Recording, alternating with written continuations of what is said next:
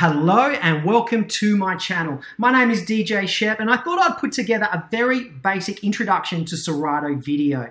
I've been using Serato video now for quite a long time. I really like it. They haven't done an update in a while, but I still like it. I still use it and I find it pretty awesome, especially for DJs who like to use interfaces like turntables and things like that. Today I'm using Technics 1200s and a Pioneer mixer.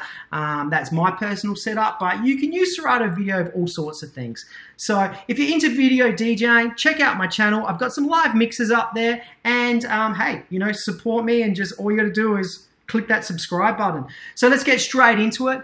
Serato video is very easily activated. As you can see up here, we've got this little button. At the moment it's on. I can turn it off. That's your normal Serato interface. But if I click it again, on it comes. At the moment, I've got some videos queued up, and the videos get queued up just like any other track. All you do is grab it and drag it in, and it will appear. So as I move my platter back and forth, the video will move along with the music, as you can see. So as you can see, that goes along with the music. You can do this two ways. You can either drag in any track and then have a whole bunch of visuals that you just drop in as you go along. So for instance, if this was playing, I could drag any visual I like in there. Here's some clocks doing some spinning. Here it comes, it's going to come up, there we go. And then that's going to be manipulated the same way I did the last one when I move it back and forth. If I want to do something different, I've got an astronaut here, this guy here running through a tunnel. So once again, back and forth. So you can do it that way, or you can pre-edit your tracks and assign video and audio to it and bring it in as one file, and then all you do is drop it in the one track as you would normally DJ with Serato.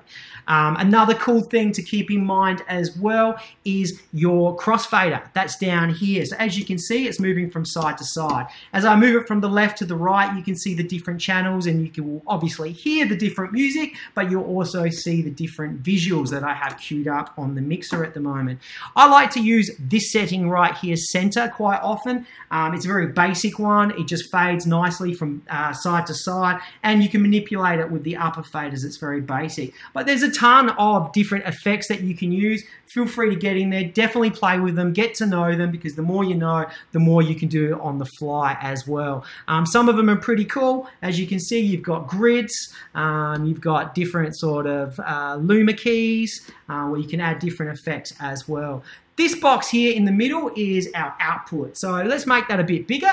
There we go. And this is what we choose to go out on the screens. So whether you're going to a projector or you're going to HD TV, this is what the box that does it. So that's what you can use there as well to sort of see how it's all coming out for you. Another thing to remember as well is you've got some pretty cool effects. And not only do you have effects, you can also layer effects as well. So we'll jump back on over this side. These buttons over here. So here we've got all your different effects in here that you can add. You can do some pretty cool stuff. Definitely get in there again and play with it. I like this one. This one's pretty cool. All you got to do is once it's rocking, click that button and activate it. You can also choose how much intensity you want it to have by just pulling this back and forth. The other thing you might want to do is also layer it up as well. So layering it up just like this, you've got a second layer. So let's maybe do this one, click on, and there you go.